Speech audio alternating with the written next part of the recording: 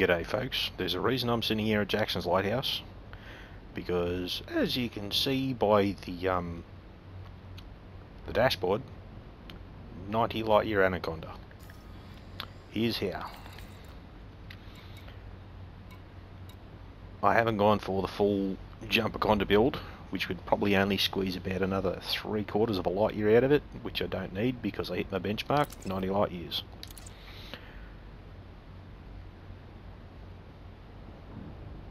.5D thrusters, clean drive, tune and strip down. Guardian FSD booster. The fuel scoop that I turned off because I hopped back and forth a couple of times just to chew up a little bit of fuel and make sure it stayed over the 90 light years. The frame shift drive is the double engineered FSD from phase 2 of the Colonia Bridge project, and I was lucky enough to actually have the Mass Manager experimental effect work on mine. So as you can see by the boot time, it is grade 5 increased range and grade 5 fast boot. So that's how I did it. Life support, grade 5 lightweight. Sensors, 8D, grade 5 lightweight. All the regular bits and bobs. Power distributor, grade 1 engine focused and stripped down. Okay, it is grade 3, but when you've got your engineer up to access level 5, you can actually put the experimental effect on at grade 1, but I had all the bits to keep going and it didn't really make a difference, so I just kept doing it.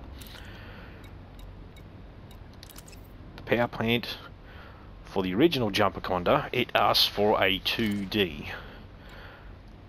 Mine is a 2A because I needed a little more power for the grade 5 for the 5D thrusters, and it chews a little more juice.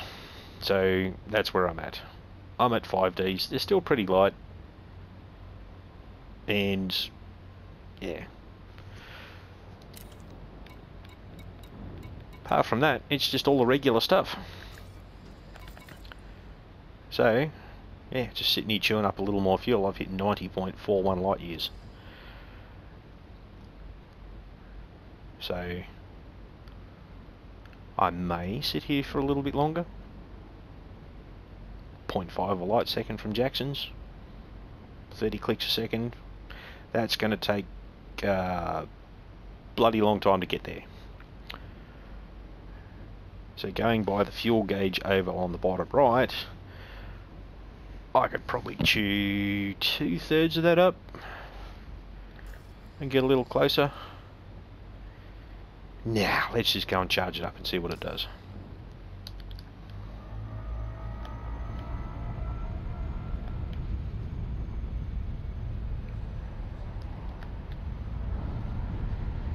Warning.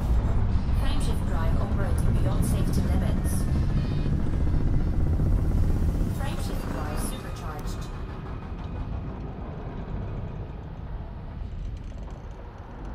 Now the bonus behind the Anaconda, because it is a heavier ship, it won't get tossed around as much in the jet cones.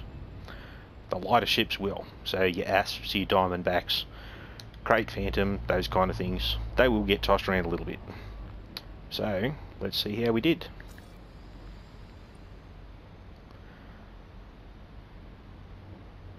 Yeah, that's not bad. 362 light years. Yeah, I'll take that. I literally only did this to prove it to myself. But there you go. Alright, later folks.